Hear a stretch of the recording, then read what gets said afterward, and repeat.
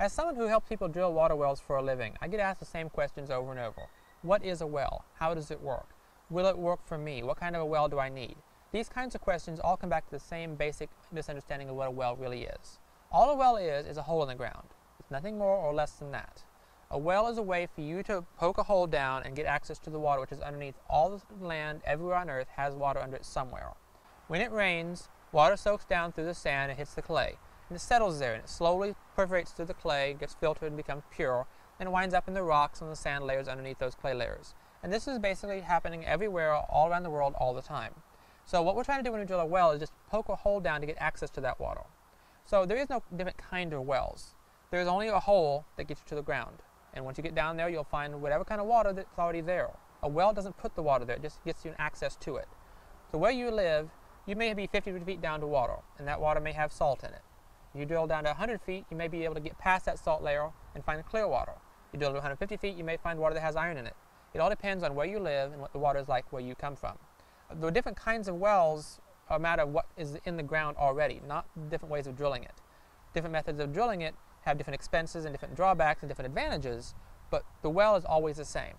There will not be one kind of well for irrigation and another kind of well for a house and another kind of well for a cabin.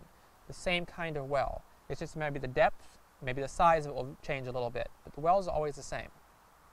So here we have a typical well casing that hasn't been capped yet. So here we have a 4-inch pipe. Now this is a 4-inch pipe, this is the casing. This keeps back the sand that's in the outside from falling back into the hole that we drilled. So in the bottom of this casing there's little slits, and that slits allows water to get into this casing, and that's called well screen. Inside of that you're going to put a pump. Now on the end of this pipe you'll have a pump, and then the end of this electrical wire you'll have the pump, the motor for the pump. That's a submersible pump style. So you're going to have that down there, and whenever the pump comes on, it blows water up out of here. The water replenishes from the ground and fills up the hole again, and you keep pumping it out to run your house. At the end of this hose, you'll have a tank that will hold the water and hold the pressure in it, so whenever you kick your house water on, the pump doesn't have to kick on every single time. So you'll be able to fill up maybe 20, 30 gallons in the tank, flush your toilet, wash your hands, whatever, before the pump actually has to kick on, and that's easier on the pump. But that's the typical well installation, that's the typical setup. Now there'll be a cap on here that will seal out animals and insects and things like that from falling into the well, so it's safer. But we haven't done that yet. So finally, one of the biggest questions people don't seem to understand is that wells are not usually artesian. People ask me, when I drill a well, what will happen? Will the water just start gushing out of the top? No, that really never happens. It is possible, it's called an artesian well, but it's very, very rare. Even now you can still find them, but it almost never happens, so don't count on it happening to you. What's going to happen is you're going to drill a hole in the ground, maybe 100 feet deep. You're going to get down there, you're going to put casing and well screen in it.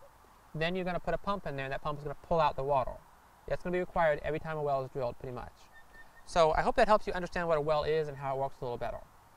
If you have any more questions, visit my website at howtodrillawell.com.